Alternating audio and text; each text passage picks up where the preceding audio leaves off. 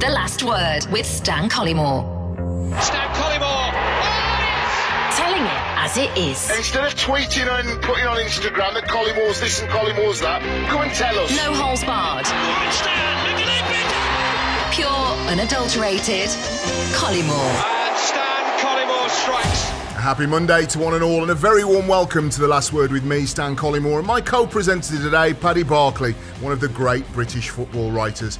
Every Monday, my guests and I take a look back at the main talking points from the Premier League weekend. We bring you the biggest interviews with giants of the game like Gary Lineker, Gary Neville, Jurgen Klopp, Sol Campbell and Stiliyan Petrov. I had to move, and it was important for me to move and develop in a different way. Finishing off with the news from around Planet Football. This is The Last Word with Stan Collymore. Come on! The Last Word with Stan Collymore. C-Tech has developed the latest technology in removing varnish and lacquer from wooden floors. It's called Peel Tech. Don't burn it off, peel it off. Peel Tech brings wooden floors up like new. Peel Tech doesn't have methyl chloride in it, so no more stingy eyes or fingers. Peel Tech is the best paint remover out there and completely safe to use. Saves hours of labour, so you can watch the footy and listen to me whilst doing your DIY jobs. With Peel Tech and CT1. Two number ones. The Last Word. Paddy, absolutely delighted to have you back in the co-presenters. Great to be here. You had a little bit of a dodgy voice, but you were in full lung bursting form. I'm all right now. I'd been watching Dundee last time. Last time we worked together on this this podcast, and I had a more modest game on Saturday. Sheffield Wednesday against Fulham. It was less exciting. Okay, well, let's get to some exciting Premier League action. Of course, Sheffield Wednesday and Fulham in the Championship. I know Fulham's your local team, down by the river, saunter down and watch the Cottagers. I had a little bit of a spell there as a loanee from Aston Villa back in about 1998, 3 months on loan. Loved it, as Kevin Keegan once said. The big game, Super Sunday, Paddy. Crystal Palace, Wolves, West Ham, Man United, Arsenal against Aston Villa. But the big game of the day really was at Stamford Bridge. I was there. I went into the post-match press conference and I spoke to both managers, Jurgen Klopp and Frank Lampard. Jurgen, thoughts on the team performance today? Very good in moments, in big moments, a lot of moments, I would say, in periods. Chelsea had their moments, of course, because they are just good. Two wonderful goals. A lot of brilliant pressing situations where we won the ball in the perfect space, but then we didn't use the ball, that situation well enough, so we could have had much more chances in these situations. After half-time, two big chances, could have been 3 and 4, but we didn't score, and so that was clear. The game still open, and when Kante scored his wonderful goal, then it was clear game on. And let's go for it. And Chelsea did it. We had to defend it, and that's a job to do. So it's a difficult place to come. Obviously, it's a while ago that we won here. It's a while ago that anybody won here, I think. And so it feels big, to be honest. It's a big one today. Frank, do you think Chelsea were the better side of the 90 plus minutes today? Performance, yes. Particularly the second half.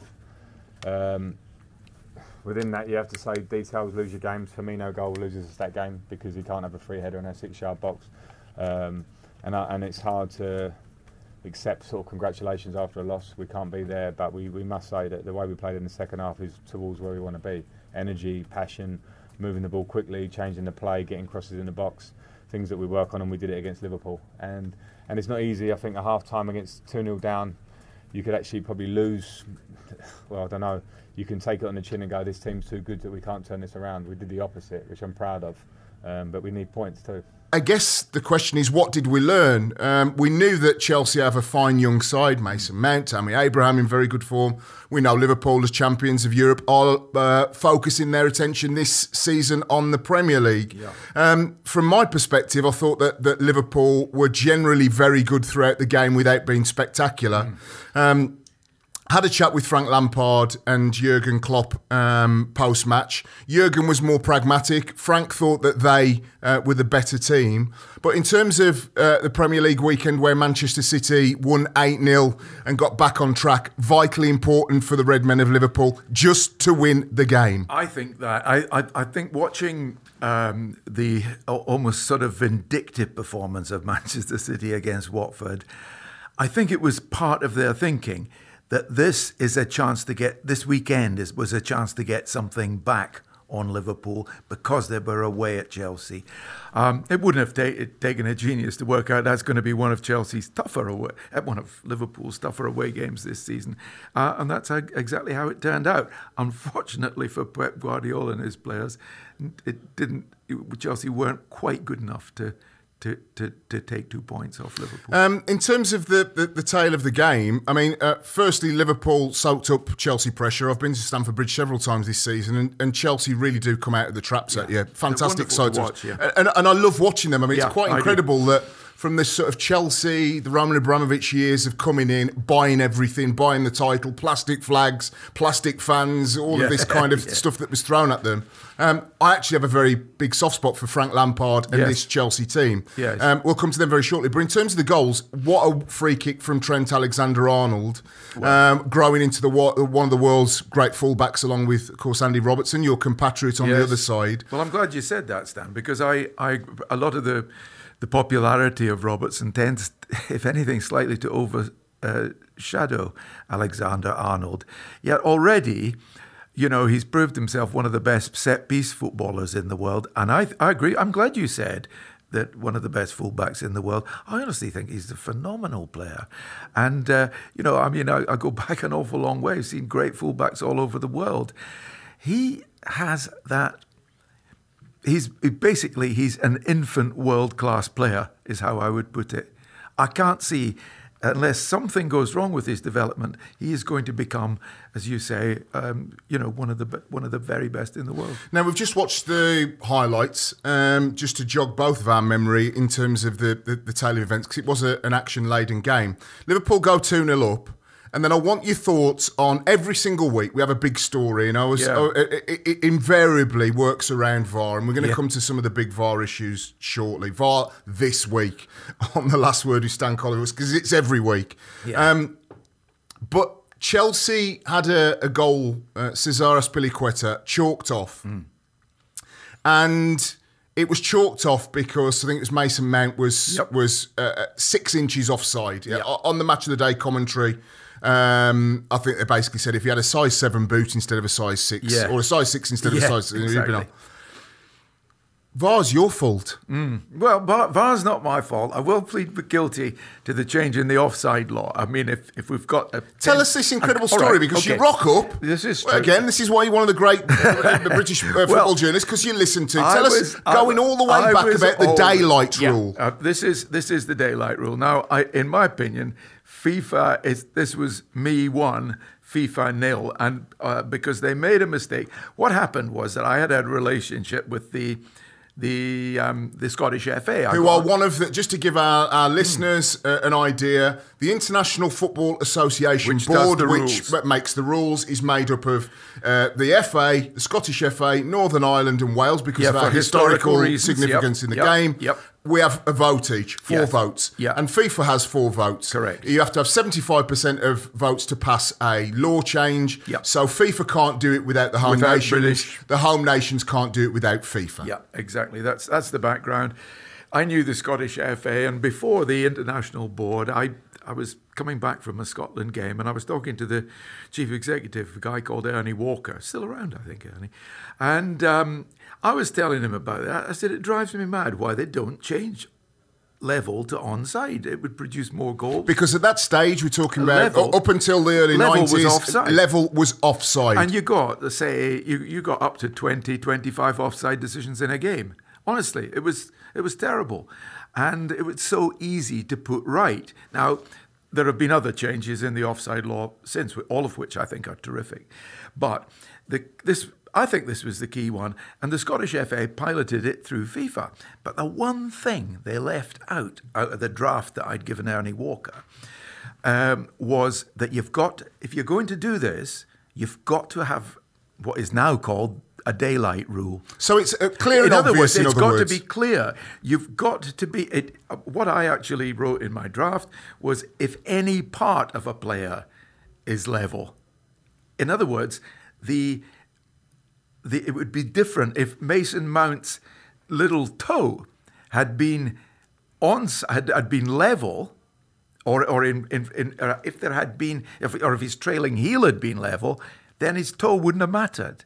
And it would have been even more positive. We would have got even more goals than we have in all the thing. But FIFA saw fit to edit my draft, and the rest is history. And never a week has gone by when I don't think, why the hell didn't they just leave it in? Right, so at the moment we've got a situation with VAR, and it's a big debate, so we may as well get into it, is that I've shown you several clips whereby, let's say, an attacking midfielder, let's say James Maddison, for argument's sake, scored a cracking goal this weekend. But again, we'll come to that.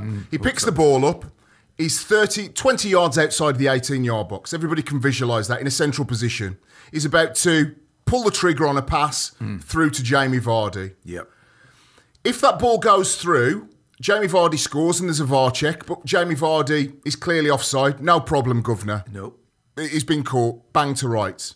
In the current law, if his toe is a millimetre offside, he's offside. No problem. First phase of play, to use a rugbyism. Yes. But we are now seeing goals being brought back, particularly the Cesar Azpilicueta one, 8, 9, 10, 15 seconds after the original move started. In other words, they are rewinding, not 3 seconds to a central midfielder playing a pass through to Jamie Vardy. We're going all the way back. Yep. Is that appropriate use of the rules and the laws, in your opinion?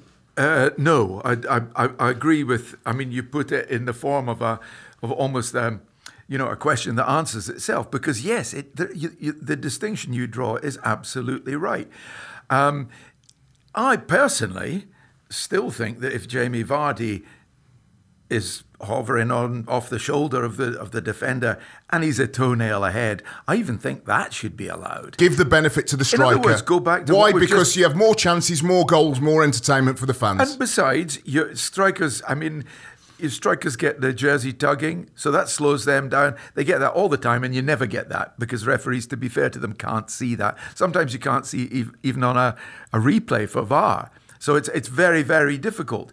So, and forwards have that to put up with as well. That's why I think you should give them basically daylight, anything but daylight as an advantage. I don't see I think that would be pro football, and it would definitely clear up the Mason Mount question that you've just drawn attention to. And Cesar Azpilicueta would have got the goal he deserved. The question I wanted to ask in the press room yesterday is rammed. There were 300 requests yesterday, pitch side, in the finery of Chelsea's press room, where you get fed very, very well as well. I didn't eat anything, but I saw some of my comrades on seconds and thirds in the salmon section in particular. Paddy, I want to ask you one question. One about Liverpool. Are Liverpool the real deal, and can they make a real title tilt? Unbeaten, one loss, I think, in the last 45 games. And Chelsea, the age-old question that Fergie was asked about, Neville, Scholes, Giggs. Can Chelsea win anything with kids this season? I don't know if they can win anything. I don't know, League Cup, I don't know. I don't think they're going to win a major trophy with that team. And I don't think it's necessarily because of kids. After all, the three they've brought in are 21. They've got Tammy Abraham, for example, a fair amount of experience in the Championship and successful experience. So, no, I don't think it would be for that reason. I think probably because the money either isn't available or isn't being made available, and they're banned anyway from spending big money. So I think for that would be my main reason, that Frank isn't able to replenish the squad with a real top player that he needs. But Liverpool, to real replace, deal? in effect, himself. Liverpool, yes, will win the league. I'm absolutely convinced of that. I think also, if you want a prediction, and I'm not so sure about this, I think they and Man City are going to swap trophies this year. Which, of course, I think that if you'd secretly would have asked either manager in the last 2 weeks of the European season last season, they'd have taken either then, because it's Manchester City's will that they have to win the Champions League with the £1 billion that they've spent in this process, and Liverpool, of course, will never be seen as a great Liverpool team unless they win a 38-game domestic season. Exactly. The English Championship is, I mean, okay, so Europe's part of their history, but the English Championship certainly is, and that's what they would want. You know that better than ever. You've been there. So, but I also think that Man City have a very, very good chance of far better chance than ever of the Champions League. You might say, how are they going to win the Champions League with no centre-halves? By the time of the knockout stages, they will have had a window, either a window or Laporte makes a better recovery than is feared. Of course, John Stones out as well, so they have a real defensive problem. John Stones is less vital, but yes. OK, let's go into the weekend's action, starting with Friday night football on the South Coast. Southampton against Bournemouth, the tail of the tape. First win at Saints in 15 attempts for the Cherries. Callum Wilson involved in 27 goals this season, 18 scored, 9 assists. Only Raheem Sterling more since the start of last season. Harry Wilson, on loan from Liverpool, has chipped in massively. Yes. I love Philip Billing that they've brought, who's a real ratting and a physical presence in midfield alongside Lerma. Josh King, I think he's stepping up and being a reliable forward outlet for Bournemouth. The only real criticism, Paddy, going into this season was that they scored a lot of goals but conceding a lot of goals. Yeah. Now with the added beef that they've got, they're still scoring goals but conceding less. Conceding less, I must say, they're very, very impressed. We keep waiting for the Bournemouth bubble to burst, in a sense, but anything but that on the evidence of what we've seen this season. I'm a fan, as you point out, the two Wilsons, definitely, but. What we make you are also very. I also liked you talking about King, because for me he's even if he's not playing, he's an important member of the squad. He's been a real strength to the club. What are we making of Eddie Howe in terms of his progression of management? Because 2 or 3 years ago, when it was rumoured Arsene Wenger was leaving, that would Eddie Howe be sort of that kind of pragmatic, forward-thinking? Could he take Bournemouth onto the next level? Dare I suggest that would be the best of the rest in a group? I mean, you look at that group at the minute. Leicester are playing very well and getting results, but Watford aren't getting. We may well have expected Watford to be the best of the rest this season. They've had a horrific start. West Ham United have started particularly well. Wolverhampton Wanderers, who we'll come to, had a difficult time of it, still haven't won a game this season. Could a Bournemouth be around the 7th, 8th? Everton have had an inconsistent start to the season, of course. Could Bournemouth and Eddie Howe get amongst that group? Yeah, it's a good show. And if they did, would bigger clubs be looking at him? Yeah, well, yes and yes, definitely. I agree with you. I think there is a sort of top 6 vacancy. I mean, Manchester United would say, come on, don't be silly. We'll definitely finish in the top 6. Or the top 5, but no, I think there is a vacancy in the top 6, left by Everton, and I'm sure we'll talk about, or you will talk about Everton. I would have bet anything on them being up in certainly 6th or 7th. And lost now at home against Sheffield United, lost at Villa Park as well. When Villa rooted, if not rooted towards the bottom of the table, they've struggled. So what does that say about Everton? Those are the matches that you're winning if you're going to break into the top 6, and certainly not losing. So that's true. So to go back to your question about Eddie Howe, why on earth not? What he can't do, what he and Bournemouth can't do together, is sustain it. They could have a crazy season, get into Europe, but we all know what getting into the Europa League does to a club. Paddy, if we are quite excited about Bournemouth potentially this season, first win at Southampton, as I mentioned, in 15, lots of goals in front positions, addressing the defensive frailties. What about Southampton going forward? Charlie Austin and Ralph Hasenhuttl had a big spat before Charlie went off to West Brom in pre-season. They brought in Che Adams essentially as his replacement from the Championship, Birmingham City. Can't buy a goal at the moment. We're into match day 6, hasn't scored yet. Southampton fans getting a little bit prickly. quickly. Goals win games. Is this something that Ralph Hasenhüttl has to find a solution to very, very quickly? Otherwise, they'll lose the likes of Nathan Redmond, James Ward-Prowse, as they lost Virgil van Dijk, Adam Lallana in years gone by. Yeah, I mean, in a way, it's lucky that we've got a winter window coming up rather than a summer one, because more business tends to get done. Will it be on the basis of loans and stuff? Because you're not looking to add your core players in January. It's just going to be maybe bringing in somebody. It's going to need all of those names, really, that you mentioned. Now, either Che Adams starts scoring, because, I mean, Southampton, to stay up, will need an 11 to 12 goals striker. There's no question about that. So, either Che Adams settles in, or that window is going to have to be used for buying, not loaning.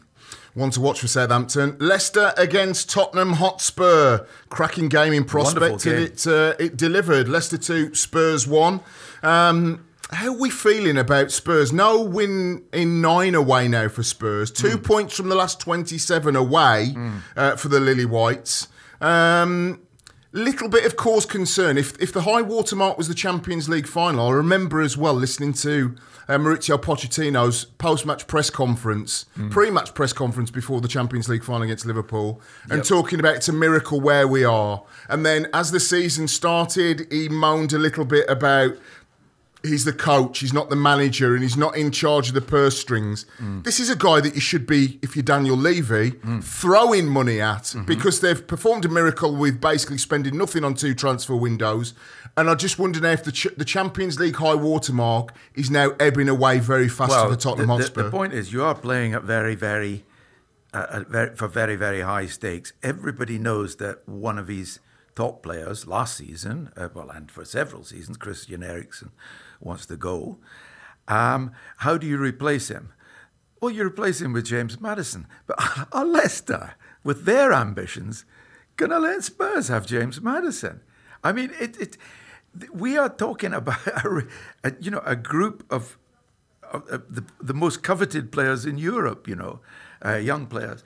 And it's very difficult to say, you're not playing Monopoly. And it's very, very difficult to get the right people to improve a team. I guess the question is for Maurizio Pochettino is that when he's looking around and he's competing with Jurgen Klopp that can spend 75 million on a defender, when he's working against in the rarefied air against Pep Guardiola that his back four didn't work 2 years ago so he can demolish it and bring a new one in, is essentially saying, give me something, Daniel, that I can build from. Well, are we concerned that at the end of the season? Timing, they've refinanced, so there should be more money than is normal for a club that has just built a new stadium. So, I mean, from Spurs' point of view, let's hope that is true. But there's just one other thing I would like to say. There are away defeats and away defeats, and that wasn't a bad one.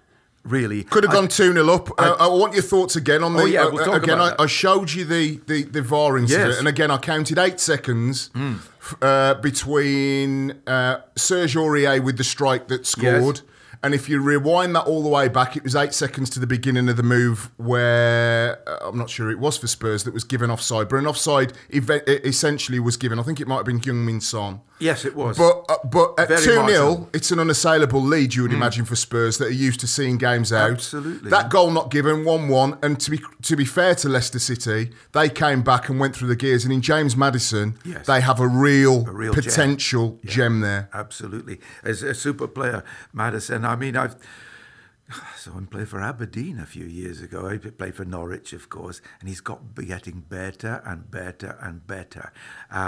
And Brendan Rodgers has got something good, really good going at Leicester. Let's just have a look at the midfield in particular. Because I picked this out, Paddy. Yuri Tielemans, the Belgian. Yeah. That proves that Leicester are a destination club, not just passing through. He had his, they had the try before you buy with him, and he decided he wanted to stay.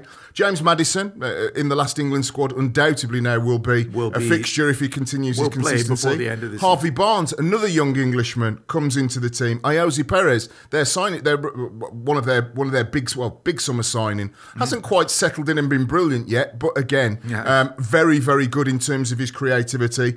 And Wilfred Ndidi that had a goal chalked off very early on for offside. Those are 5 really good creative options behind Jamie Vardy. And a nice mix, yeah. That still, Jamie Vardy has the hunger, the desire, the passion, because of being a late starter, to want to score goals and create problems. Do we see Leicester at the moment, if we've talked about Watford not quite starting the season very well, West Ham have potential, Everton's inconsistency, Wolves having Europe, are Leicester at the moment the one that you would... if you're a betting man, put a pound on and say they are the most likely to break into the top 6. Exactly. If we were to talk about West Ham in that, a Leicester fan would be fully entitled to say, hang on a minute, how can you put them above us? We were the champions a couple of years ago. And that sort of is in the club's DNA now.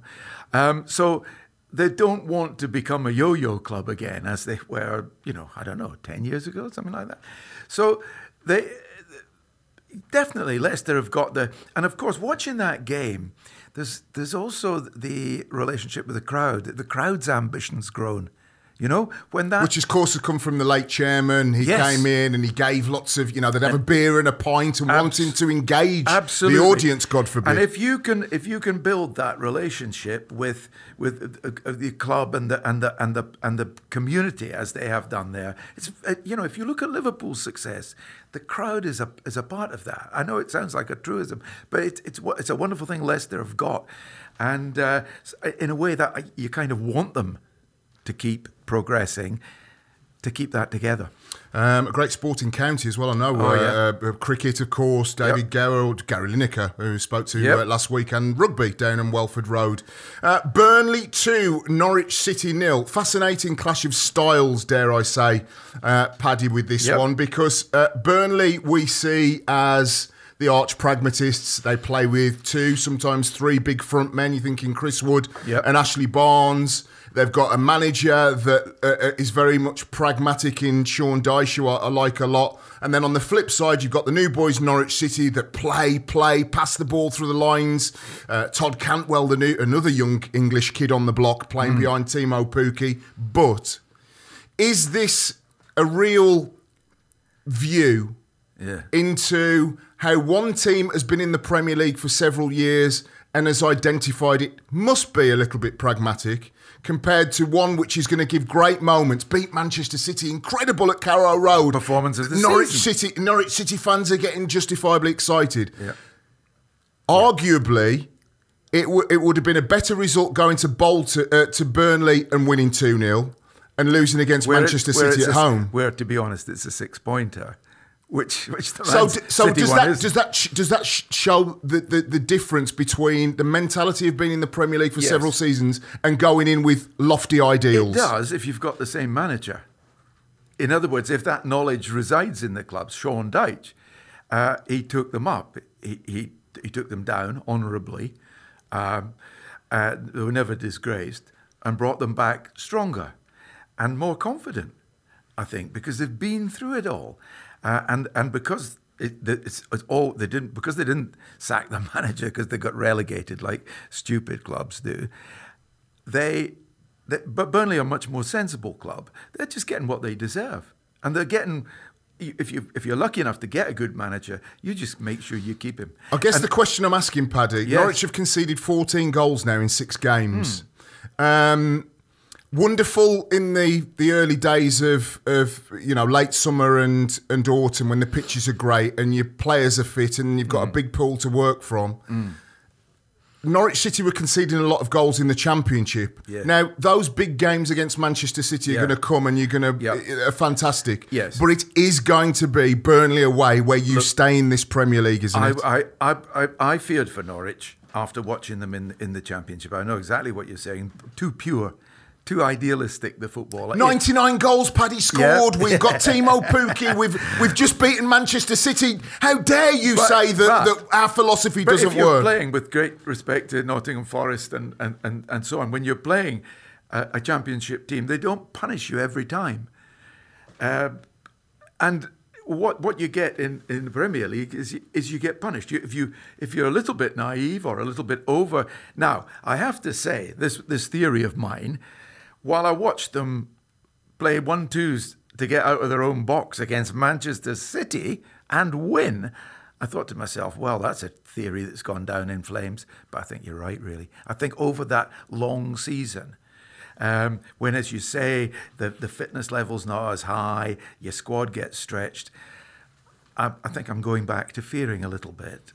Let's see. A fantastic week last week for Norwich City, of course, against the champions of England, Manchester City. Not so good this week. Delia?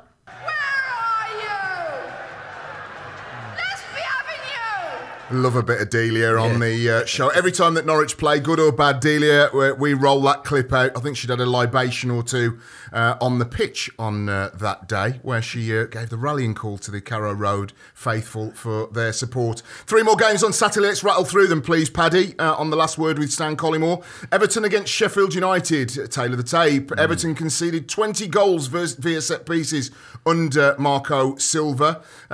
Conceded 7 in the first 3. Sheffield United unbeaten at the last 12 all games, of course. That takes in some of the Championship. And Toffees have conceded 2+ in the last 5 games. Yeah. If we're talking about the best of the rest, and they start the season very well, lots of people, again, stats can tell you little bits, but not show the whole story. Their start to their season and the end of last season at home at Goodison was becoming a fortress. They were keeping clean sheets. They were winning games. Richarlison looks as if he can be a massive threat for them going forward. So just have a little look at the lineups. I mean, the midfield, Richarlison, Delph, Sigurdsson, Schneiderlin, Bernard, the big signing. Fantastic balance and blend. Moise Keane up front, of course. With a huge reputation. Comes young, but very much mouldable. Think like Tammy Abraham, that kind of age, that kind of inexperience, but also that kind of potential. But I guess if we're saying the midfield has creativity in Sigurdsson and in Bernard, it has legs and graftability in Fabian Delph and Schneiderlin, and it has Richarlison that can play any number of front positions and weigh in with goals. Are we saying the back 4 is as good? Seamus Coleman, old warrior. Michael Keane, young, played for England last couple of years. Lucas Digne, left back, and Yerry Mina. I think the left back's terrific. Yes, Lucas Digne.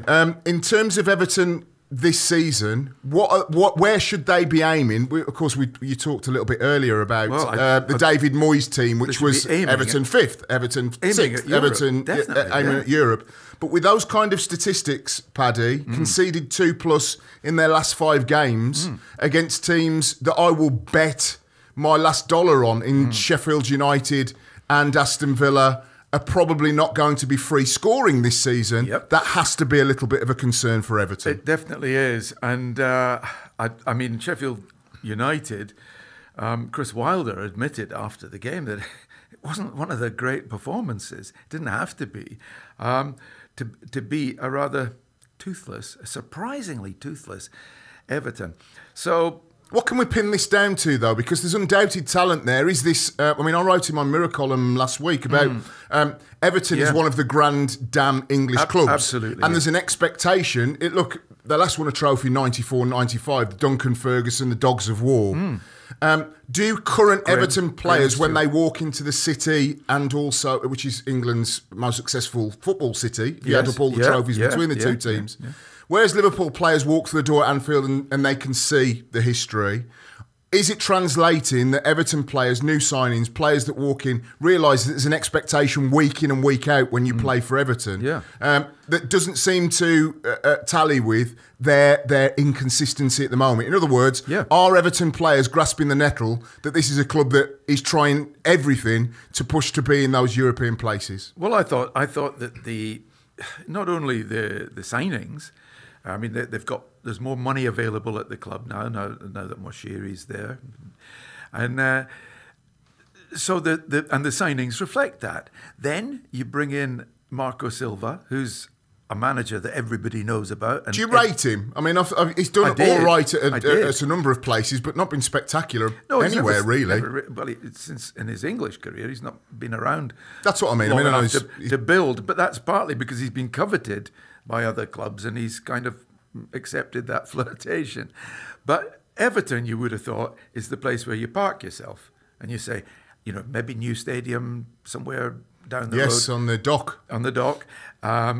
Something, and I mean, people talk about how lovely Goodison is, but it's old, it's tatty, and you need something bigger for the modern, for them to compete with. I mean, everybody else has got modern grounds. So I thought Marco Silva's signing as manager was probably, with due respect to Gylfi Sigurdsson, and was probably the most impressive of all. I'm really astonished that it hasn't worked out. Having seen the replay of the game, the recording of the game on Saturday, you can completely understand why. They're uninspired.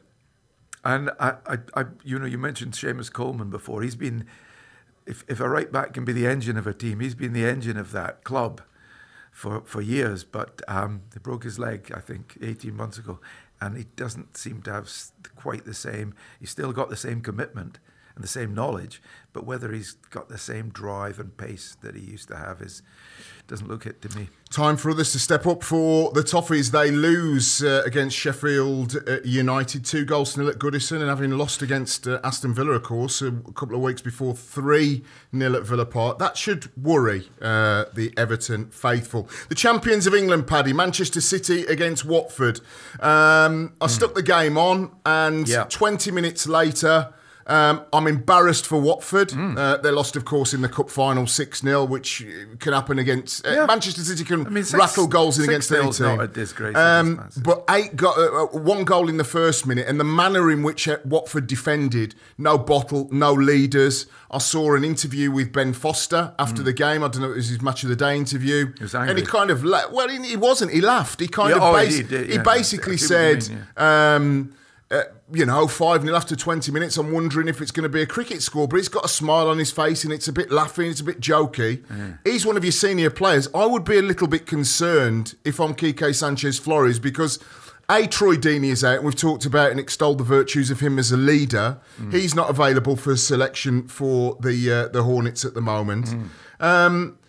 But I'm struggling to see where the leaders are. There's no doubt on any given day they have plenty of talent. That was proven last season by getting to an FA Cup final and only missing out on a top 10 finish by losing against West Ham the last game.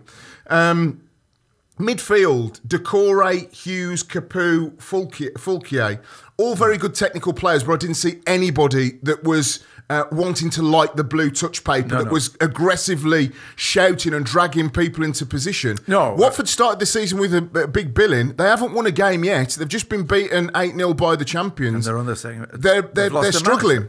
Yeah, I mean, yes, they are struggling terribly. They look, serious candidates for the drop, and certainly on Saturday. Now, yes, of course, playing Manchester City will magnify your deficiencies, but you can work, you can run, you can concentrate, and none of those things were happening in the first half. I mean, the first goal, the Bruyne's pass. I mean, that there's fantastic right-footed cross to the right of. Nothing you can do about that, because it tempted the keeper and then curled back out again. But surely you go 1-0 down, Paddy, after 60 seconds. That should be your wake-up call. That's your wake-up call. You've literally got the manager on the side ripping up his his words, and then it just becomes about self-preservation, professional pride. Yes. And Watford showed zero of that. And you're talking about what Ben Foster said about a cricket score. The only reason it was a cricket score is that the only thing you could criticise about City's performance was the finishing, particularly Aguero, of all people. You'd expect him to have dipped his bread at least to the degree of a hat-trick. It would definitely be in double figures if City's finishing had been just par for the course. So, yes, it was a dismal display. And when you see teams play like that, you sort of think, well, if you want to go down, go down. There's enough teams that want to come up into the Premier League. Bit of a worry for Quique Sanchez-Flores, a new manager, with the manner of the defeat. Well, it wasn't a bounce; it was a flop. Manchester City won in it was Kharkiv, actually, because obviously the issues and problems in the Donbass region against Shakhtar Donetsk, a notoriously difficult place to go and win. They won. They win comprehensively. This should put a poke in the eye, dare I suggest, for those that were saying, Otamendi's struggling. No, Laporte, John Stones is now out. They can still give teams a good hiding, even with a makeshift back four. Well, Guardiola has this technique. If he loses a centre half, he puts a midfielder at centre half. I mean, if you look over his history at Bayern, Barcelona, that's what he did. He had midfield players that played centre half, and of course they could be incredible. Mascherano, people forget he's a midfield player. Javi Martinez, and when you think about it, it should be a blindingly simple solution. A lot of people would say that John Stones is a midfield player anyway, so it's just brilliant to see them do that. But there again, Stan, I might have been able to play centre-half for Man City on Saturday. We both fancy it with watching the likes of Kevin De Bruyne and Sterling and the Silvers. You don't see too much action. They just seem to have 20 attacking players on the pitch every time.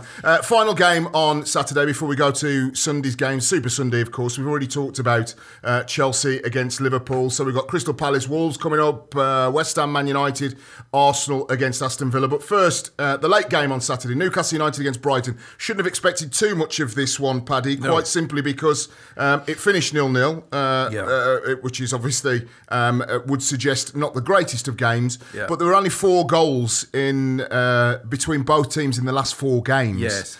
And you could probably see why. No home win yet for Newcastle United, so Steve Bruce, who errs more on the side of pragmatism than most managers when it's looking to get a result. Brighton struggle to score goals full stop, and they've got a manager that's trying to change the style from Chris Hughton again, more of a pragmatist than Graham Potter, who likes to get the ball down and play. But the story really was of 2 things. One, the introduction of Andy Carroll, the homecoming lad, which obviously he's been around the block now.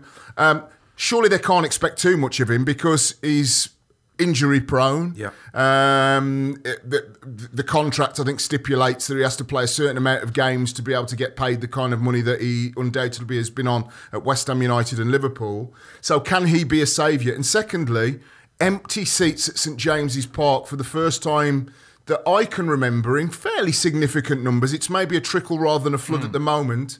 But Newcastle United fans have grasped the sort of militancy of some football groups around the world and said, no more with Mike Ashley. Yes. Something has to change. And if he won't change, then we will change him. Your thoughts, please? Yes, well, I certainly back them. I think that Newcastle, the criticism I make of Newcastle fans, is they'd be, where have they been, for the last few years when the problem has been there. But I do take my hat off to the people who are, demonstrating how they feel now. And I feel sorry for Newcastle as a club. Can they drive out Mike Ashley? I mean, a lot of people would say you can't drive an owner out because they're so wealthy, they go when they want to go. I mean, in Mike Ashley's view, he is the club.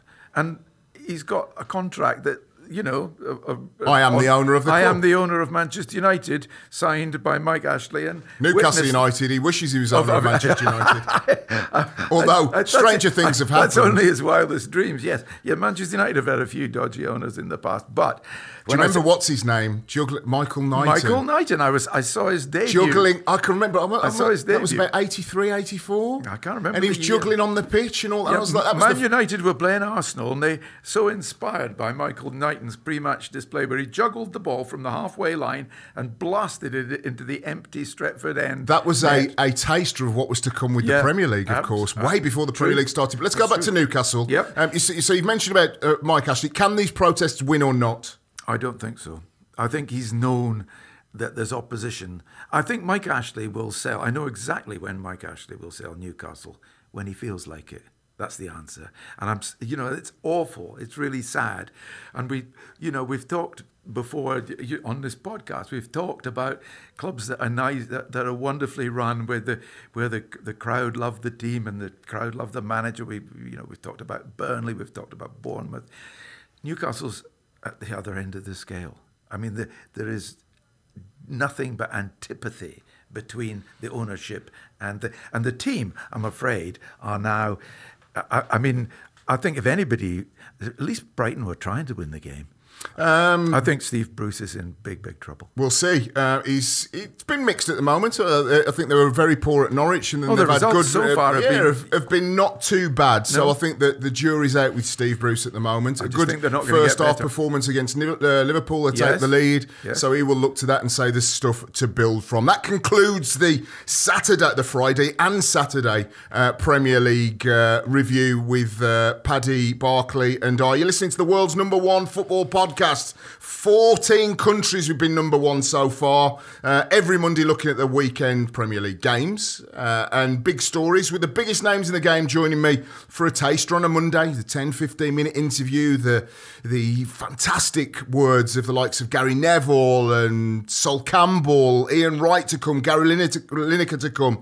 Then the full interviews dropping every Friday in beautiful HD on YouTube, and a special bonus podcast every Friday. The Last Word with Stan Collymore. Before we look at the Sunday's games, I want you to sit back and relax and listen to a man that played for Celtic, played for Aston Villa, Bulgaria's record caps holder, and played in the Premier League whilst having leukemia. This is a fantastic sit down and chat. Enjoy.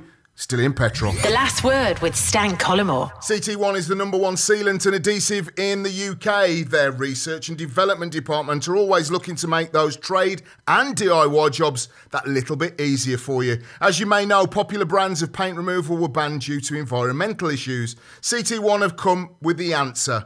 It's called Peel Tech. In the past, paint strippers were quite aggressive. If you use them, you'd know they'd burn your skin, sting your eyes even. The CT1 guys have developed an amazing solution to this problem. It doesn't burn, it doesn't sting, it just peels the paint away. Banisters are a big problem with all of those nooks and crannies. Not anymore with Peel Tech. Just spray it on and brush it off. Gone. Years of old paint removed. Garden gates and furniture can be a nightmare to strip back. It can take hours of labour as well. Peel Tech does it in minutes. Now you're free to watch the footy again. Stan Collymore. I'm absolutely delighted to be joined by a man that is twice a hero for me, because once Aston Villa, all of my heroes are villains, having been a Villa supporter since a kid and lucky enough to play for the club. But also Celtic. The last 10, 15 years I've been fascinated with everything Celtic. For many different reasons. So I'm delighted, Stiliyan Petrov, you've joined us today on The Last Word with Stan Collymore. I want to get an idea for our listeners, because they automatically see now so many players coming into the Premier League or into the Scottish Premier League or other parts of the UK, and they see players, whether it be from Eastern Europe, from Latin America, Western Europe, settle in, go and play, it must be easy. But of course it's not quite that easy. You have a situation whereby you come from a completely different culture and a different footballing culture. You have to learn a language, you have to get schools, you have to, for your kids, you have to settle in. When you moved to Celtic, one of the world's biggest football clubs, you didn't speak English.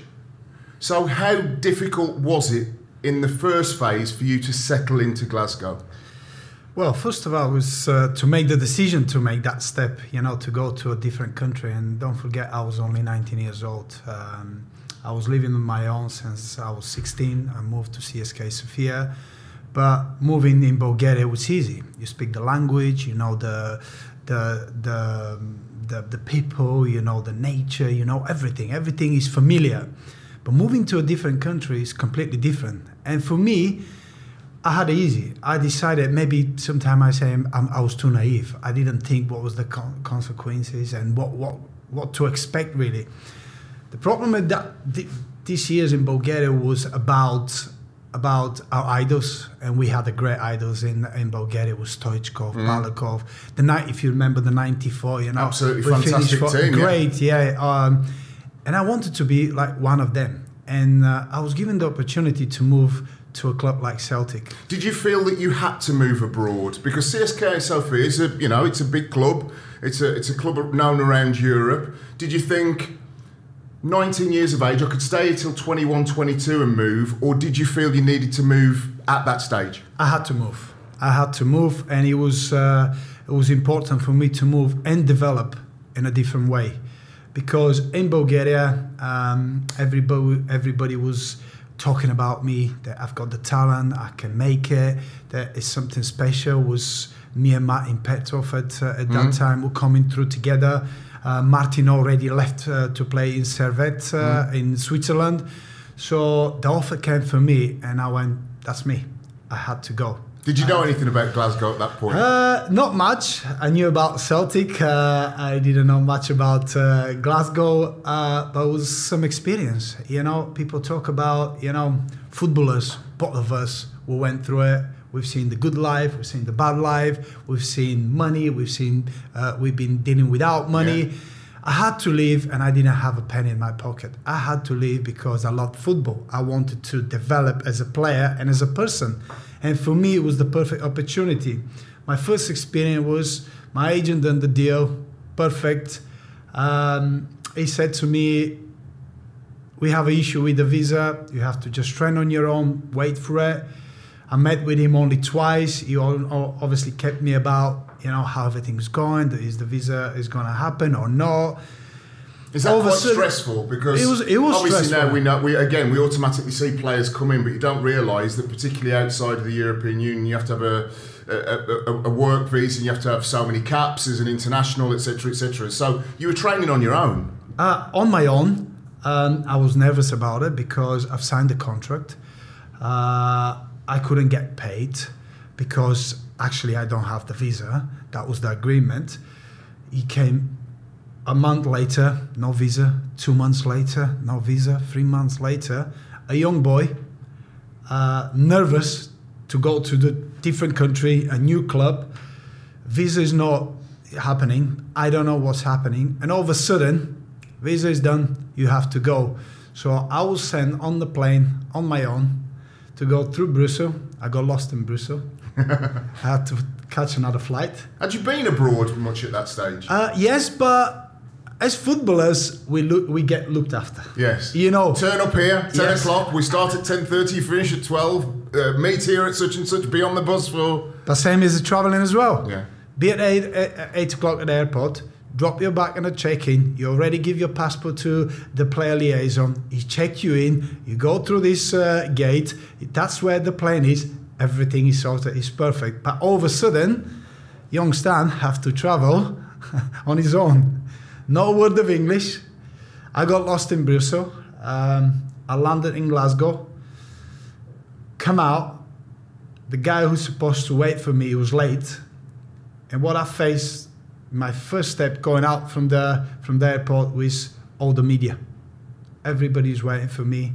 The mics were on my face. And the Scots, let's not forget, have a very feisty tabloid media, like in England. It's kind of the Sun, the Mirror. Scotland still has this. I mean, it's the same with the Scottish national team. We've seen them getting beat by Russia recently in Belgium.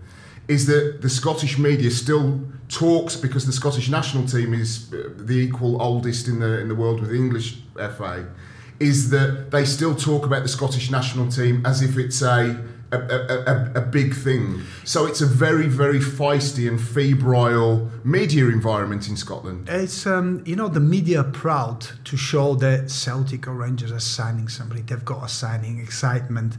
And don't forget, at that time, they had the two big names as a manager and a coach, which is Kenny Dalglish and John Barnes. I'll come to that in a second. They were talking about, you know, how good the Celtic will be. They'll challenge Rangers again. They had Mark Viduka, Eo Berkovic, Lebo Moravcik, great players. Yeah. And all of a sudden, young boy coming in. So most of the media didn't know anything about me.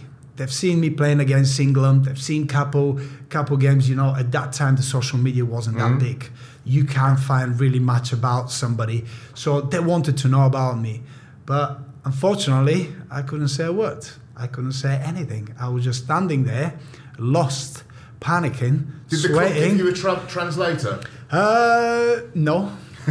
So you were literally thrown in the deep end. Yes. In also one of the most difficult places to learn English, probably in the British Isles, because I love Glasgow and I love Glaswegians, but you only have to listen to a Kenny Dalglish interview or a Sir Alex Ferguson interview to know it's a very, very difficult way of learning English. It was very strange one, because at that time, so it was, as a foreigners, most of the guys were speaking good English. They were quite experienced. They were international players, so they could settle and live their life without even having problems. But I was just 19.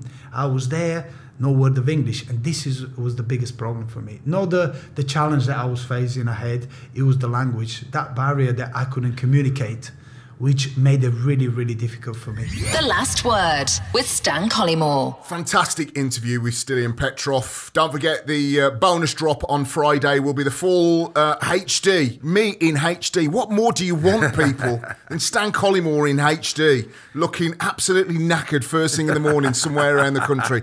But they've gone down very, very well, I have to say. 30, 40-minute long-form interviews. You can see the questions. You can see the respondents' awkwardness or their happiness, and I have to say most of them so far have been incredibly candid. So thanks to Stiliyan Petrov for a fantastic interview. Full bonus, 40 minutes on Friday. Paddy, let's go into the Sunday games if we may, because this possibly qualifies as the first Super Sunday of the season.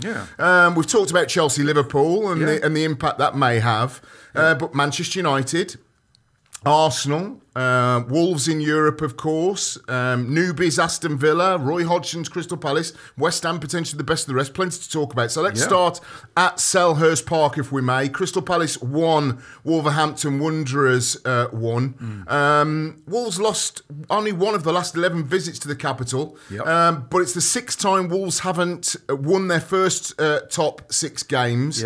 Every time that's happened, in those other 5 times, they've been relegated. Palace unbeaten in the last 5 at Selhurst Park. Still no win for Wolves. Let's go to this.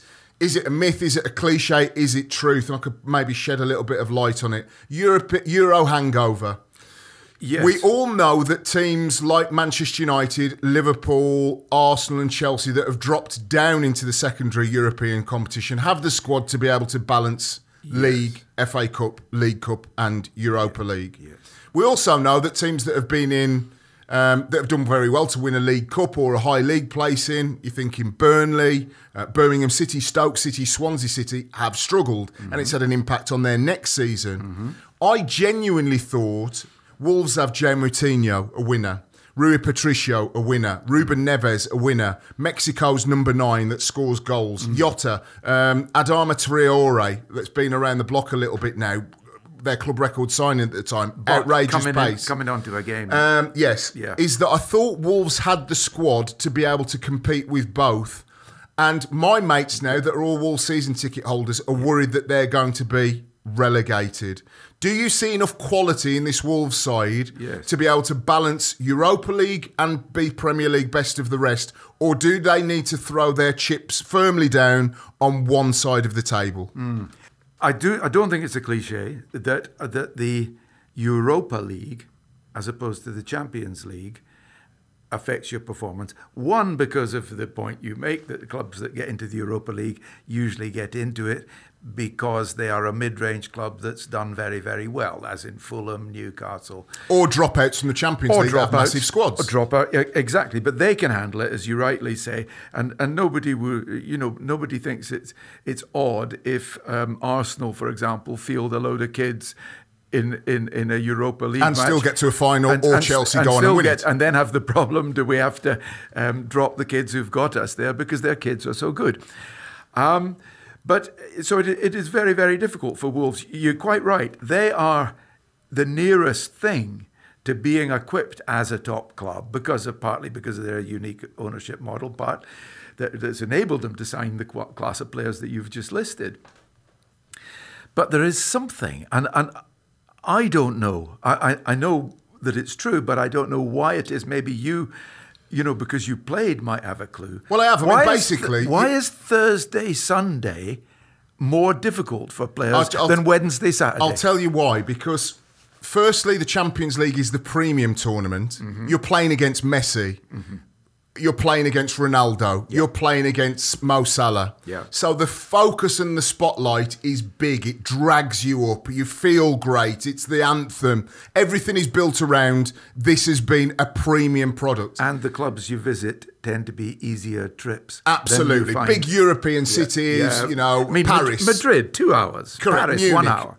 Whereas I remember with Liverpool, and this was the Cup Winners' Cup, but I also had it in. I played European football for Leicester City, for Aston Villa, for Liverpool, and I helped Forest get into Europe. So plenty of European experience. Is that you are playing naturally in a second-tier tournament, so it feels like second best. Yeah. That is more difficult to get yourself up for, with the greatest respect, to playing against Molde or FC Copenhagen or Athletic Bilbao than it is Real Madrid or Barcelona.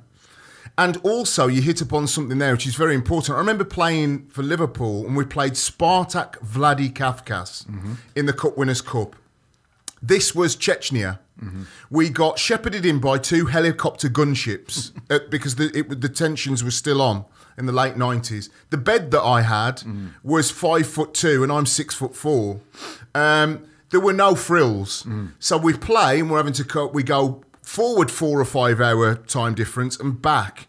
And then you get in back at 2, 3, 4 in the morning. Often clubs now fly back. Yeah. You then don't really do much training on the Friday. No, it's just a little five-a-side. Yeah. So your preparation has been completely thrown to cock. And then also you're the last on the billing on the Sunday. Yes. So all of those things make a difference. Yes. I guess the question is though, Paddy, did you expect João Moutinho, eminently experienced Portuguese player, Rui Patricio, eminently experienced, Conor Cody and Bolly, fantastic partnership at the back for Wolves. Did you expect them to fare better at the beginning of the season than they have in both the Premier League and the Europa League? Yeah, that's true. And again... Lost against Braga at Molineux last week. Yeah.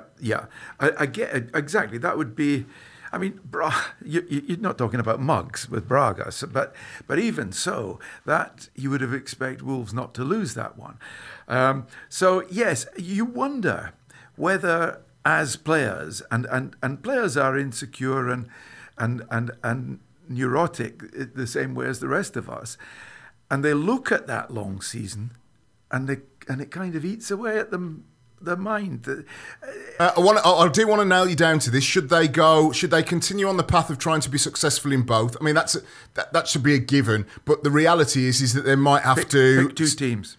2 teams? Definitely. Okay. And do you think they'll struggle this season? But it's so difficult. You've got to be brave because if you win the Europa League, you're in the Champions League. Suddenly you've made the leap and you're a Champions League team. And Wolves, of course, have the money to be able to buy Champions League players. And they do, exactly. So you've got to be brave. But I would say be brave. Pick 2 teams, have 2 campaigns. West Ham United against Manchester United. I think all of a sudden of watching the coverage of Roy Keane bristling, disgusted, outraged that a Manchester United dressing room didn't have the qualities and the standards of leadership that, of course, he had. West Ham 2-0. They won the game last season and could have, to be fair, got something at Old Trafford last season, Manuel Pellegrini's men. Manuel Pellegrini's got a good record recently anyway against Manchester United. He's won against Mourinho, he's won against Van Gaal and Moyes, of course, in his previous incarnation as Manchester City manager. Where are we at with this great football club? Because my feeling is 4 years ago, Liverpool were thrown in the bin by most fans and pundits as they can't get back for a generation. Several players changed that very, very quickly, particularly the likes of Salah, Mane and Virgil van Dijk, and you could probably throw in the goalkeeper. Plus a very good recruitment policy that drags Andy Robertson from nowhere, well, Hull actually, and Trent Alexander-Arnold, young kid coming through from the academy. A perfect balance. Yes. Manchester United have spent on young players like Daniel James and the future of their central defensive block in terms of Harry Maguire. But I looked around the team yesterday, Paddy, and I will ask you this to be quite blatant, brutal about this. Yeah. Manchester United's defenders, Lindelof, decent. Harry Maguire, very good. Ashley Young, do you want to be relying on him at his age in the back four? 15 years ago, I'd have thought he'd got a chance of being a Man United player. Yeah, 15 years ago. Aaron Wan-Bissaka, future. But it's this midfield for me, and I'm thinking, when you look at, let's do the direct comparison. I've got on my screen here. Manchester City's midfield. This is visualise it, our listeners. So Manchester City's midfielders, you could throw in it doesn't matter whether they're attacking midfielders or generic midfielders or City midfielders. Rodrigo, new player that's come in. Kevin De Bruyne, we've already extolled the virtues, could well be heading towards Player of the Year. Yes. David Silva, a decade of sterling service. One of the best players to play in the Premier League. Bernardo Silva, hat-trick. Yes. And Riyad Mahrez, that essentially is the go-to guy off the bench that was a Premier League miracle man with Leicester City. Right, so just think about those names for me for a second. Yeah. And drink them in, as Martin Tyler would say. Now, Manchester United's midfield, Juan Mata, nice guy. Yeah. Mourinho got rid of him at Chelsea, took him on at Man United. Good, steady Eddie. Andreas Pereira, one for the future. Daniel James, one for the future. Nemanja Matic, hamstrung literally with injuries over the last 2 or 3 years. One for the past. And Scott McTominay, a steady Eddie. How far off Manchester United are they off Liverpool and Manchester City? But more relevantly, how far ahead of Wolves, Leicester? I would swap that Manchester United midfield. If I was Brendan Rodgers and you said you've got your midfield, Brendan, of Chowdhury, of Perez, of Maddison, Chowdhury or you could have doesn't even start sometimes. So where did Manchester United start in terms of this growth process? Did they do it with Ole Gunnar Solskjaer and get to the end of the season and say we're now going to have to really go for a Poch? Or do they stick with Ole Gunnar Solskjaer for the long term and potentially have 1 season in the Champions League, 2 seasons in the Europa League? I dare suggest that that's not good enough for Manchester United Football Club. Yeah, it is. I mean, Solskjaer's already laid the ground by saying this is a long-term thing. We're going to have bad days, we're going to have good days, but we're buying young players. Look at what we're doing. We're producing. Mason Greenwood's going to be a wonderful player. Well, already is a wonderful player, and he's 17. So we're producing youngsters like Manchester United always have to. So he's trying to prime people for a long... But you've got to be competitive now, Paddy. Yeah, exactly. You're postulating your theory on the fact that that's all very well, Ole, but you'll get months, you won't get years. So I agree with you, but the problem that Manchester United, and you were quite right, Man City have got reserves that would be the top player at Manchester United, Fernandinho, who's filling in at centre-half. I mean, what would Manchester United do for a player of his quality? So Raheem Sterling didn't even play, these would be... Man United would have to pay a world record fee to get Raheem Sterling. Well, this is the question, Paddy. I mean, in the next 8 months or so of the season, is this going to be just a very torturous next 2 or 3 years for Manchester United? Or looking at the Liverpool example that I gave, 4 or 5 years ago weren't necessarily competitive, now are competitive. Can this turn around for Manchester United very quickly? The key in your analysis earlier was recruitment. I mean, okay, if Manchester United had Jurgen Klopp, we wouldn't be talking about a crisis club because he's one of the greatest managers of your lifetime or even mine. Ole Gunnar Solskjaer's managed at Cardiff City and Molde. And Molde, yes. I mean, he's Man United through and through, and that'll count for a lot. But come on, Klopp is a great man. On the web, I mean, you hesitate to use that word when a guy's only been in the country 4 or 5 years, but he is a great manager. So you're alluding to the fact that Manchester United may have to have managerial change alongside... But it's not just the recruitment of manager. I mean, Manchester United fans are entitled to say, Liverpool got Jurgen Klopp. Where's Man City have got Pep Guardiola? Where's our... Now, you might say, well, I got you Mourinho. Unfortunately, you got Mourinho once he was on the turn. But the recruitment at Manchester United, their marquee players have all been, by Man United standards, rubbish. Pogba, for goodness sake. Alexis. 89 million. Yet Fred, 60 million nearly. Fred, they couldn't even get in that dreadful team yesterday. Lukaku, he's gone now. But he was a bad signing for the money they paid for him. A terrible signing. He must have put. And you're going back, of course, to the likes of... How many kilos did he put on at Manchester United? Well, he would argue none, but he's just said he's done the weights. But you're also going back to players like... How much unnecessary bulk did he put on then? Okay, I don't have a weighing machine, but I know what a player who's too bulky looks like. And so do you. You admit that. So You've got to. I'm smiling. Yeah, with the sense of diplomacy for which Stanley Collymore Right, is I need to nail you down. Okay. You're Ed Woodward. You're Ed Woodward. Yes. Do the signings have to be the young, hungry signings have to be balanced with 2 or 3 marquee players that have to work? That was what I was saying. And yes. also, does that come in a package with a new manager at the end of the season? In your opinion, a yes or a no from you? Yes. West Ham United, please. I want you to turn your thoughts to them. Manuel Pellegrini, this silent man, the Smith song, and they had a banner when he was there. Got his head down, very steady Eddie. There's no sort of, if you think of a heart monitor, when, you know, it goes up and down, your heart's racing, it's nice and even. The right man at the right time for West Ham United to push them on incrementally rather than pretend you're London's biggest club because you've moved into the Olympic Stadium. Quite absolutely spot on, Stan. When Pellegrini was appointed, I must confess that I was sort of underwhelmed from the West Ham point of view. 60,000 capacity stadium. You know, we're up there with Arsenal and Chelsea now. You know, we want to be competing. We want to be scrapping with them. I thought, well, did he just ride the Manchester City horse, you know, without falling off, basically? And, I was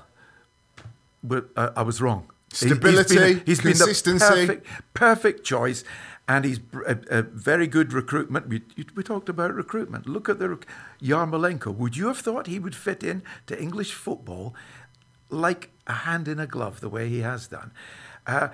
Declan Rice, you know, came through the system. Sebastian Haller up front. I think a key one for me is that Aaron Creswell had been widely derided as his performance levels over the last couple of seasons. Remember, he had that great season. He was scoring goals 2-3 years ago. He was the Chilwell of the time, yeah. And his performances had dropped off around the time of a new contract, allegedly, and also 1 or 2 injuries. Yes. Makuaka, that's been great down the left-hand side, is out for the game.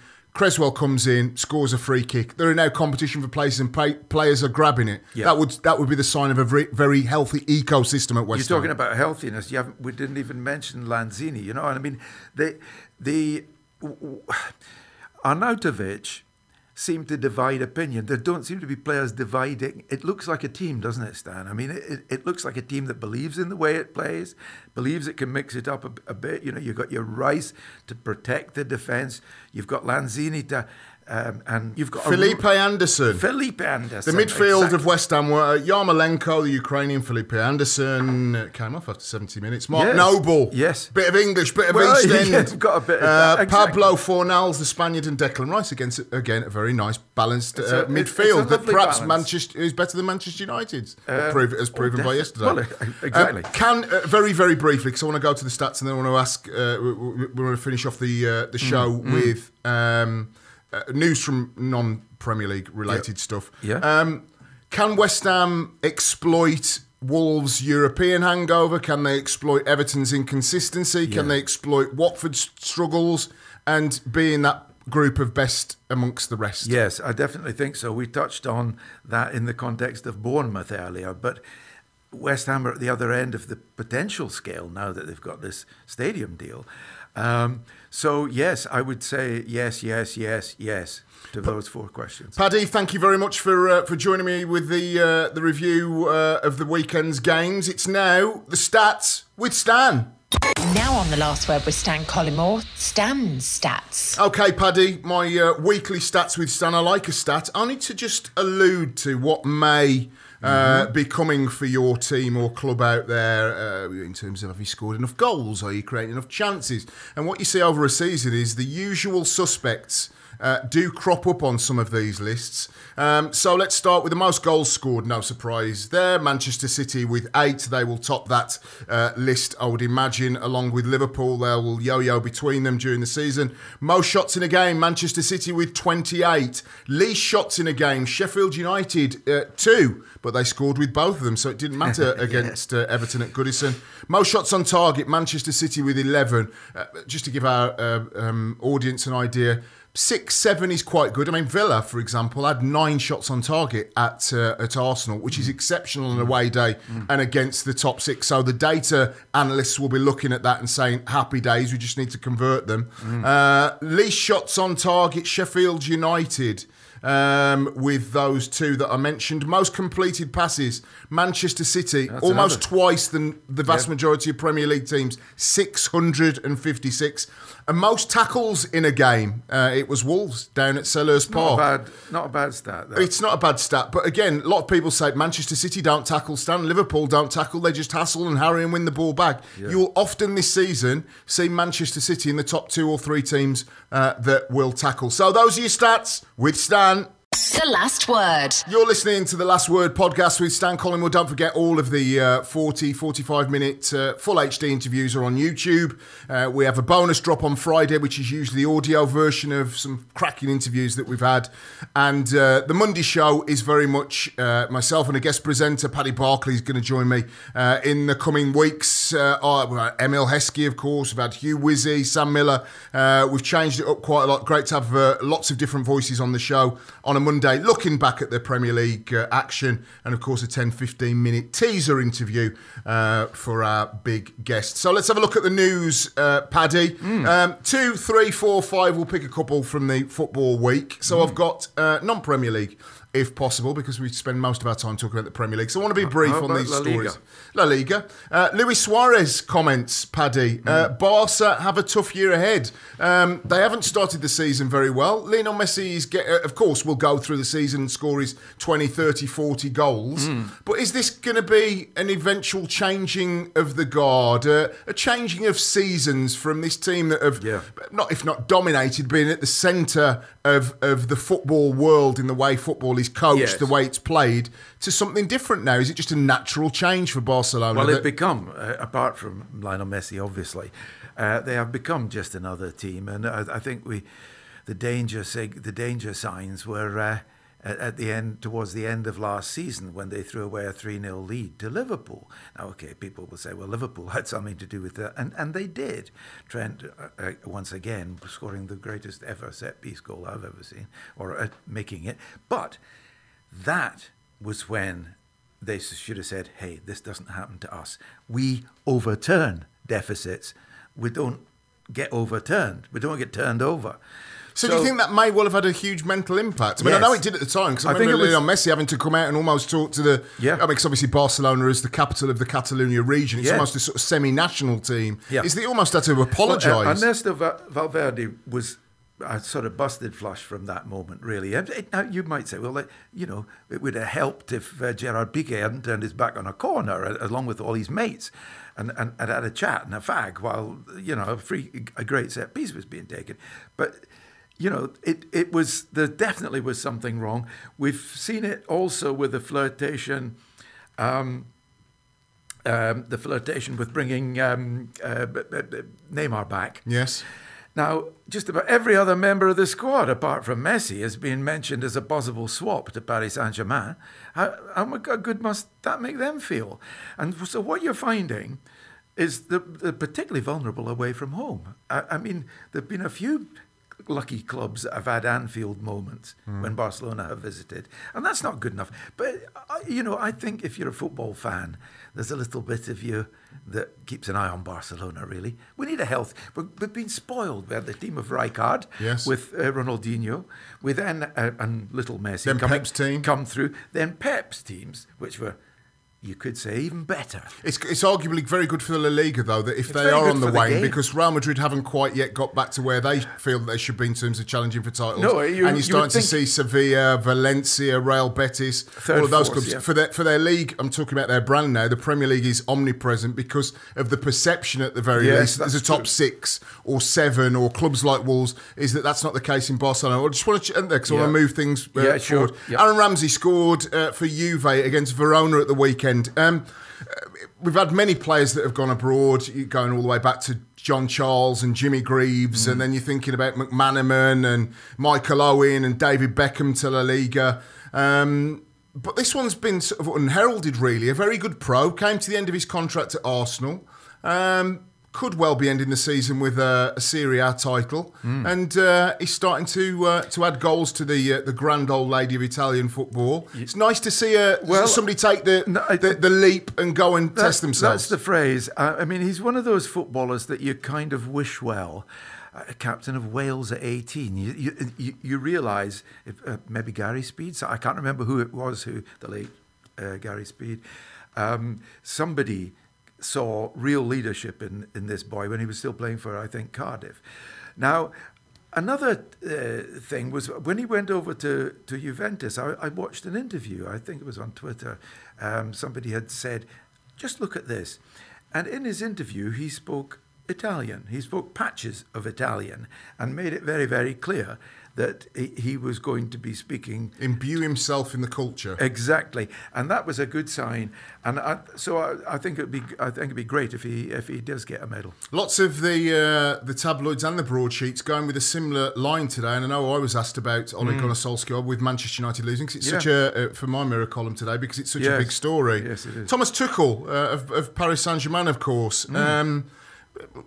Routinely lined up over the last 2 or 3 weeks as the potential man if Ole Gunnar Solskjaer isn't given time at Manchester United. Yeah. This one name keeps cropping up, so you suggest it's coming from somewhere. Well, he's sort of Klopp light, isn't he? I mean, and I suppose that's what people are looking for. As Klopp light, that sounds a bit sort of damning with faint praise. It's not meant to. Very different going from Paris Saint-Germain, where you've won 21 of the last 24 trophies available in France, to Manchester United, that are in a huge rebuilding job. Yes, but I suppose you could argue he's used to being at a big club, and of course he got very good experience in Germany before that. So. But it's a good shout. I mean, I suppose most people would think it's a bit early to be writing Ole Gunnar Solskjaer off, but as you say, it's not going to go away, this one. And finally, Bernardo Silva. I didn't know how to take this. I've got to say to our audience, this year I've taken a very different view to the way that I tweet. Is that I tweet about the show, and I'm trying to be incredibly positive, because I was chatting to Gary Lineker last week, reminded me of why at the beginning of the season I stopped following a lot of political accounts. Yeah. We're in a real mess with Brexit, whatever side of the debate you fall on. Yeah. And it's like, I'm done with it. I'm sick of being wound up by this politician, that politician, this politician, and also other accounts of people that just wound me up. It wasn't good. You sit up at night and you're having arguments with people. It's like, I'm too old for this.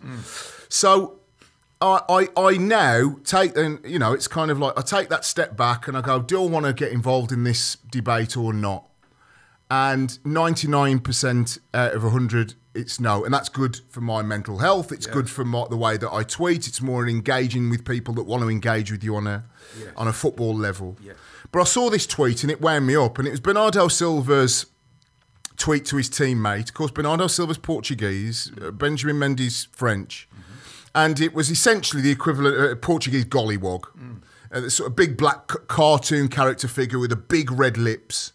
Which I remember as a kid, because I always used to be told, get yourself back on the top of the jam jar as a racial slight. So he sends this message to Benjamin Mendy and then deletes it, because a lot of people are reminding him that, we have slightly different ways of viewing these things in England than we do in Portugal or in France.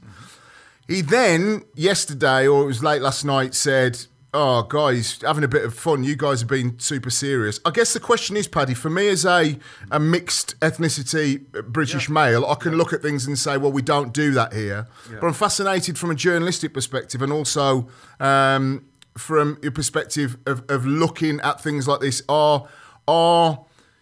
Is it too easy to just say, we're being too harsh here and being ridiculously politically correct? These guys have slightly different ways of doing things in Portugal and Spain and Italy. Or is this one of those where he needs to be politely reminded that he is plying his trade in England, as is Benjamin Mendy? One's Portuguese, one's French. We just don't do this. Yeah. My understanding was that it wasn't meant... You see, I don't really know if dressing room banter, you're allowed to go further or be more risky. I think in the four walls of the dressing room, even now, it's a very unpolitically correct place. Because let's face it, if Benjamin Mendy wanted to give him a right-hander as a form of education... Should somebody say to Bernardo Silva, instead of tweeting, come on guys, have a sense of humour, should people be at Manchester City saying to him, you're in England now. I think the problem is that it now comes that if it comes in front of us, then I think it is inevitable that he has to be just reminded that although you're in our dressing room and how you behave there is up to you and the other players, we cannot have this being put in front of the public in British society. So it's a polite reminder. It's Yes. not throwing the kid under the bus because No. he comes from a culture where it's a different way of talking about ethnic minorities. Yeah. And it's a polite reminder, and he learns and moves on. I wouldn't. Yes, exactly. I wouldn't. You know what you said about him being Portuguese. When I was a kid, as well as admiring Brazilian football, I used to think it would be lovely to live in a society like that, where it seemed to me that the majority of people were of mixed race. You know, it was very much a shades of. Of course, one of the first great colonial nations. Yes. Founded Brazil. Yeah. Brazil is incredibly mixed in terms of ethnicities. And there, you know, the way people of different pigmentations, their nicknames would often refer to the pigmentation, but it wouldn't stop them being best mates. It was just a way, you know, people might call me Baldy. You know, it was like that. Yes. But that said, this is not the case in our country. And he is in our country. If he's going to take the money, he has to buy into the culture. Paddy, thank you very much, as always, for your insight. Did you enjoy it again? I loved it. I hope I can come back. You can come back whenever you like. That's your lot for this week. A huge thank you to Paddy Barclay for joining me today. Don't forget to stick your notifications on for your podcast provider to get the very latest content and big interviews. See you next week. The Last Word with Stan Collymore. Thanks again to CT1, voted the #1 sealant and adhesive in the UK, for supporting the #1 sports podcast. Reducing carbon footprint on building sites is now a mission statement by large construction companies, and by using CT1 you don't have to use 7 products, just 1 tube suffices. So if you use CT1, 1 product replaces 7. So if you use 700 tubes on site, that goes down to just 100 if you use CT1. CT1, better for the environment, and the UK's #1 sealant and adhesive. This is a Listening Dog Media production.